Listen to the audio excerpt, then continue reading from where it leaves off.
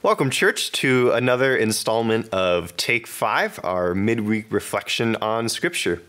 This week we will be taking a reading out of our summer Bible reading guide on June 25th, Thursday, by looking at 1 Samuel chapter 21 and 22, where we see David is fleeing for his life from Saul, as well as we look at the consequences of one of David's little sins. Last week, you remember that Pastor Bill had talked about how Saul had disobeyed one of God's commands to completely wipe out the Amalekites, and eventually his rejection as king over Israel. And so we see over the next few chapters from there that the Spirit of God actually departs from Saul and is replaced with an evil spirit from the Lord. And then that Spirit of God is then put onto David. This actually opened the door for David's employment in the presence of Saul to play a harp in order to soothe the spirit that God had placed onto Saul. And so over the time, we see that although Saul starts out really loving David, he becomes intensely jealous of David, and that slowly turns into conceit for him, and eventually both concealed and open attempts to take David's life as his popularity grows. And so we see that one of David's trusted friends, Jonathan, actually warns David of the newest attempt on his life. And so David flees Saul. He flees his wife, he flees his friends, and he flees from his home. And so that's where our story picks up in 1 Samuel chapter 21, verse 1. David went to Nob, to Ahimelech the priest. Ahimelech trembled when he met him and asked, "Why are you alone? Why is no one with you?" David answered Ahimelech the priest, "The king charged me with a certain matter and said to me, 'No one is to know anything about your mission and your instructions.'" Now, obviously, the first thing David does is he tells a lie. He was not come with a mission from Saul. He was running away from Saul. But David must have sounded convincing enough because Ahimelech does, in fact, believe him. But it was a lie. David was caught between a rock and a hard place trying to escape for his life, as well as to get food for his men. We see that David asks for food for his men because they were in such a hurry that they couldn't get anything. And so he tells another lie, and Ahimelech actually gives him the bread. And so we see that this falls under the category of one of those little white lies. And maybe that's something we can relate to David. It certainly seems justified that David would tell this lie in order to get the provisions he needs for food and for safety. But later on, we see that this little white lie actually has some pretty severe consequences. And maybe that's true for us as well today. It's pure situational ethics. We see that David is justifying the end with the means, something maybe we too are familiar with. Down in verse 7, there is a little fact that sometimes we may overlook, which is that there's actually a third person in the scenario, an Edomite named Doeg, who is one of Saul's head shepherds. And he witnesses the interaction between Ahimelech and him giving him bread and safety. He notices David, David notices him, and that will actually play a little bit later in the story. So we'll come back to Doeg later. But just before David leaves, David requests a sword because he says that he, in his haste, have forgotten a sword, which is another lie. And so we see David is continually lying out of fear and out of desperation. But the worst is yet to come for David. After his interaction with Ahimelech, David flees to Gath, which we know must have been out of desperation because that is in the territory of the Philistines, which is a neighboring country at war with Israel.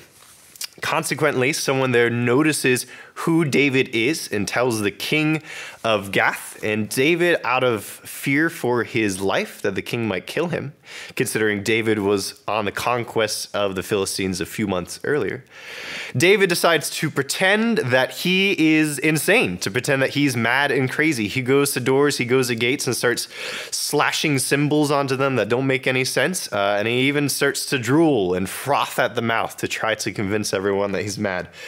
Which actually leads to one of the more humorous lines from the king of Gath, which says, "Look at the man, he is insane. Why bring him to me? Am I so short of madmen that you have to bring this fellow here to carry on like this in front of me? Must this man come to my house?" And so with that, David is kicked out of Gath, and now he's back on the run. And from there, David comes to the cave of Adullam. And starting in chapter 21, we see that his brothers and his family and friends, hearing that he's come to that cave, actually join him, along with people who are in distress, people who are in debt, and people who are bitter, come along to join David in the cave, to amount to about 400 men. And though it seems like a ragtag group of thugs and ne'er-do-wells that have joined David, actually these men go on to become one of David's mightiest soldiers under David's kingship later on. From there, they're able to seek refuge in a neighboring kingdom of Moab. And so David is able to find refuge. And so we might think that the story ends there after his fleeing from Saul, but it's not. There is a loose end hanging, which is that whatever happened to Doeg.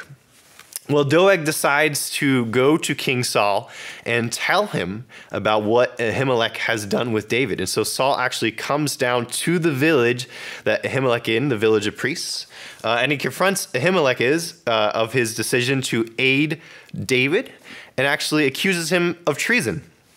Now, Elimelech just believed David, that he came with a mission from Saul, believed his lie.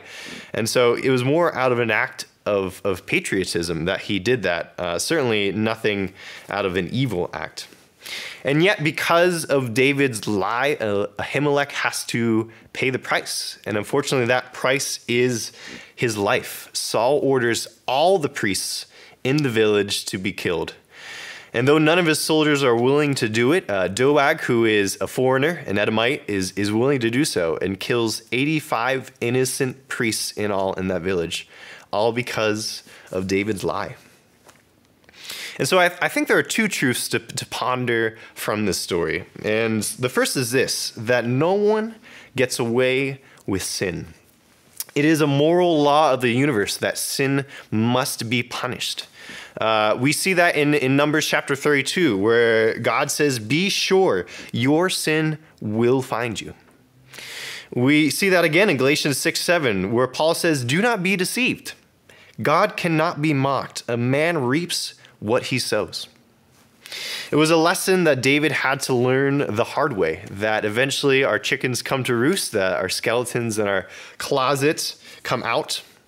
And from the tiniest transgression to the biggest crime, no one gets away with sin.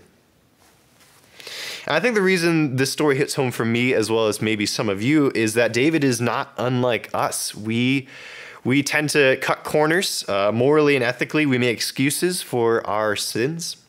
And under pressure, we may do things that we normally wouldn't do, all the while hoping against hope that maybe our sins will not be found out. And these are the dangers of the little sins, but it does lead us to our second truth from this story, which is that the truth of the gospel of grace is seen among David and Ahimelech. When we sin, someone does have to pay the price. And in David's case, it was an entire village of innocent priests, 85 in all. But it's at precisely this point that we see the gospel. That when we sin, Christ, our high priest himself, had to die. Christ paid for our sins as an innocent man, just as Ahimelech and the priests, as innocent priests, died for David's sin. But the difference between Jesus' death and Ahimelech's death is that because of Jesus' death, our sins are forgiven now and forever. And that's the good news of the gospel of grace, that because of our sins, they have to be paid for, but that someone already has, and that we can seek forgiveness because of an innocent man's death. And that is the heart of the gospel, that by God's grace, we can turn from our wayward lives, to seek forgiveness, to repent of our sins, and God is willing to forgive us of those sins because of what Christ has done on the cross. And this applies just as much to us as it did to David. And so I encourage you that if you are feeling frustrated in the sin that you're in, whether it be an ongoing addiction or just something that's been gnawing away at you, that you can go to Jesus because of what he's done and ask for forgiveness, and grace will be given to you. Thank you for joining me on this Take 5, and I hope that you have a blessed week.